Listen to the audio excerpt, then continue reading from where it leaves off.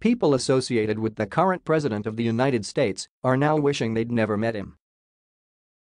From Roger Stone to Paul Manafort, people are finding out quickly that doing business with Donald Trump will get them one place in life: federal prison.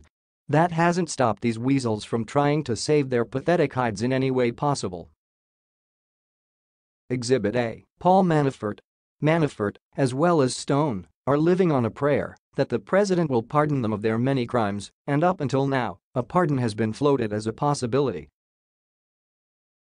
That's all over now, however. According to Bloomberg, New York state prosecutors have put together a criminal case against Paul Manafort that they could file quickly if the former chairman of Donald Trump's 2016 campaign receives a presidential pardon. New York County District Attorney Cyrus Vance Jr. has compiled enough evidence of even more Manafort crimes and is prepared to use that evidence against Manafort if the president tries to pardon him from the crimes of which he's already been convicted.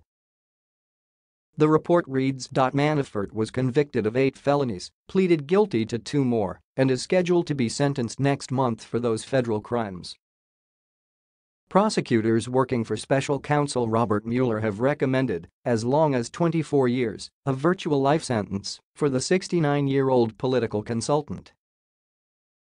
The president, who has bemoaned Manafort's treatment at the hands of Mueller, said in November that he has not ruled out a pardon.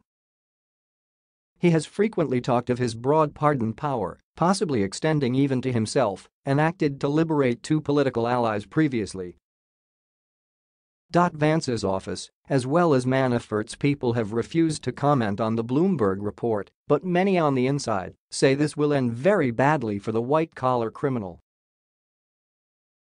Vance has been investigating Manafort's crimes even before Robert Mueller brought charges against him. The crimes that Vance is investigating include evasion of taxes in New York and violating laws that require businesses to keep accurate records. Much of the evidence against Manafort has emerged through Mueller's prosecutions. But Vance's office can't cut and paste Mueller's charges into a state indictment.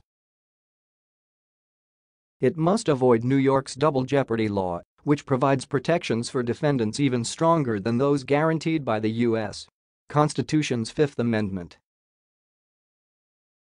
These concerns are apparently not new, as former New York Attorney General Eric Schneiderman worked last year to get New York's double jeopardy laws adjusted to allow someone pardoned by the president to be charged. Unfortunately, it didn't work out. However, Vance believes there is still plenty of opportunity to charge Manafort without violating double jeopardy laws.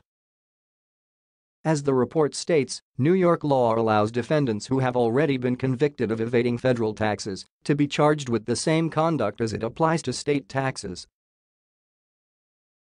As a part-time resident of New York, Manafort has some exposure.